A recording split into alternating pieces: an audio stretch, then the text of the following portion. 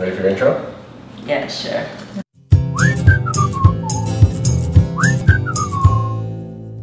All right. Hello, beautiful people. Happy today. We are back with Chris from Lavish Liquid for our August edition. What are we doing? Well, we're going to highlight the pineapple. Oh, really? I couldn't tell. Well, we hinted it last episode. We had to follow through. Absolutely. We did watermelon last time because that was one of your favorites. Yes. But we're going to touch base on pineapples this time. We've got a really great new product I'm talking about too. To talk a bit about pineapples and why we use them in industry, because the pineapple actually is the symbol for hospitality. Oh, no way! Yeah. So even way back when Columbus first came to the New World and discovered the pineapple, it became this royal fruit, and it was given as gifts to the kings and queens, and it was actually preferred over jewels and gold. No way! Yeah. Wow. Alrighty, keep that in mind, people. Thanks for that. That's awesome. Well, as you said, they thought it was a royal fruit sent from the gods because it's one of the fruits that actually has a crown. That is so fascinating. Yeah. It's true though. Yeah. Oh, okay, thanks for that. Oh, of course. So yeah, as you can see, we got some nice pineapple displays. We got some nice pineapple cups we're going to use today to make a pineapple daiquiri, and we're going to keep it nice and simple for you to replicate at home to make sure that you can do this as well. Yes. So we're going to be using a nice Cuban rum. The daiquiri actually comes from Cuba, so we're using Havana Club. This is the 3-year actually, and there's also the 7, and then the extra añejo there from the Legendario, which actually is not available in the market in Canada yet, but this one you can get readily available in all your BC liquor stores. Right on. Yeah, so nice 3-year-old rum. We're going to use that, and we're going to actually do a nice little quick shake here. Cool. Okay, so daiquiri is very simple. Typically a traditional daiquiri is just your rum, lime juice, and cane sugar syrup, or a simple syrup, which you can make at home with equal parts sugar and water. Just bring that to a boil and you have your simple syrup. Got it. But we're going to do, of course, we're going to incorporate pineapple in there to give it some of that tropical flavors, to also accent some of the great flavors of the rum. So actually sugar cane and pineapple are actually grown kind of in the same areas as well. So naturally they accent each other, and it's one of the things they used to do in the past to make rum more palatable was add pineapple to it, because in the earlier days rum was actually not really tasty.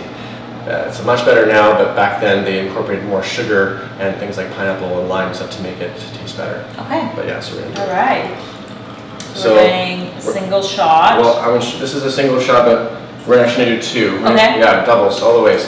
Always doubles when we're doing cocktails. So can we do one just you can. Okay. Yeah. Okay. Yeah. We're gonna do 1 because I mean it's hot out. You know, I mean for me anyway, when I'm drinking on a hot day, it hits me really hard. Really? Yeah. Oh yeah. Well, it's perfect for summer parties. So 2 ounces of rum, and then we're gonna go into fresh lime juice. I get all my juices from Chasers. It's a juicery in Yaletown. Fresh juice is always best in cocktails. Or you can, make your own juice, because. Yeah, exactly. You juice at home. Yeah, depending where you are. Absolutely. But if you're doing a big party and you don't want to juice all those limes, definitely I recommend using Chasers. They're great. So I did a 3/4 ounce of lime juice, and then we're going to do a full ounce of pineapple. Is that a pineapple juice? There's a pineapple juice, yeah. Okay. Now, because the pineapple juice is also, there's a lot of sweetness that comes from it, so I'm not going to add a ton of simple syrup. We're just going to add just a little bit more to help balance out some of that lime. Okay. So we're going to do about 1/3. Okay. Okay. Now we're going to use this lovely pineapple cup here. So I'm going to actually do a light shake. This is our cup. And where'd you get yours from? Where'd you get yours from? Want to talk about that a little bit? Yeah. Well, I'm a pineapple lover. Also, mostly because of the shape, and I had no idea about all the history behind it, which I'm even liking it even more. But I just love it as an ornament and as a little decorative thing. As you can see, I have this little vase too. It's really nice. It's really nice for decor ideas. But I just love this because I could multitask it, and I'm always looking for things that I can reuse and do different things with. So this was really cool. I know Anthropology carries them. I believe, yes, it's true. I believe some boutiques also carry them, like some home boutiques, but I think the Cross also carries. Yeah, I think they do, yeah. Yeah? Yeah? Yeah. Okay. Okay, so we're going to use this nice pineapple cup here that Jay's provided us with today. We're going to nice light shake. The great thing too about pineapple juice, for those of you who like foamy cocktails or like really nice frothy cocktails but can't have egg white due to maybe some allergies or dietary preferences, pineapple juice actually, because of the proteins there, it actually creates a nice foam as well. Oh, yeah, so it's nice and yeah, foamy there. Right. Maybe you can kind of see that a little bit, but if you were a cocktail at home and you use pineapple juice in a cocktail, if you give it a nice shake, it'll create a nice little bit of foam. A little bit different than egg white, of course, but nice pineapple daiquiri. And you have a nice little beautiful gold straw. Yeah. You want to sip on that? I do. Yeah, you want you to sip on that. So when Jay was talking about how pineapples, her decorative style pineapples, and actually that goes back into when Columbus first brought pineapples back to Europe. Again, it was a sign of wealth, actually. If you had a pineapple at home on display, or even a pineapple to have to serve, it meant you were wealthy. And some people actually had it just on display. No way. Just to showcase there you go. how rich they were, and that's one of the great things. Well, as you can like see, we have a lot of pineapples. Oh yeah, we're very wealthy. Baller. Just so you know. And we're even drinking a pineapple drink, so we're just So hold on, oh, wanna try it? Oh, beautiful, beautiful. Yeah, that rum really comes so through. Refreshing. Super refreshing on a hot day, but also can be kind of dangerous. Those will sneak up on you for sure. So I want to talk about a few different things too that you can incorporate into a pineapple cocktail or just a mocktail, whatever you want to do to enhance some of the flavors. So from Giffard, I have orgeat. Orgeat syrup is actually an almond syrup, which they also use a little bit of orange blossom water. Can I? Absolutely, Can I smell it? Oh, please, I'm just like please. always, I have to smell things. Super fragrant, delicious, used in a lot of tiki style cocktails. Almondy. Yeah, absolutely. The color, I love the color. Yeah. Just really nice. And then we also have a little bit of anise. So anise is great for tiki style cocktails as well, and I love that it kind of adds a little bit of another flavor profile when you're playing with the pineapple, and add a little bit of anise. It's really great. Hold on, sorry. Oh yes, oh absolutely, absolutely. And then finally, this is a new product that has just come to the market in Canada. So this is from Giffard. This is actually a liqueur. These other two are syrups. This is a liqueur. This is the Caribbean pineapple liqueur from Giffard. It is made with macerated pineapples, not with artificial. Same brand. Same brand. Got it. But so they do syrups and liqueurs. You can find these in specialty stores. Where are they based out of again? In France. Okay. Yeah, so this is new to the market. Absolutely delicious. Great just on ice. It's so good.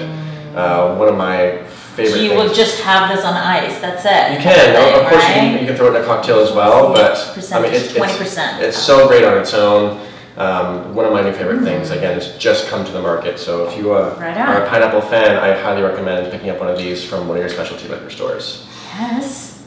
Yeah, and then I play with a few things with pineapple too at home. I love roasting pineapple, incorporating into different things. I actually made... Yeah, like if you have an outdoor barbecue thing. I made my own bitters. Actually, this is a pineapple, roasted pineapple and tamarind bitters. I didn't use it today because obviously it's hard for you to replicate this at home, but just some things that for those home bartenders, if you want to, use this for different things, marinades, of course, pineapple is great for many different things. It's true. Yeah. It's true. Anything. Want to try some of that? Yes.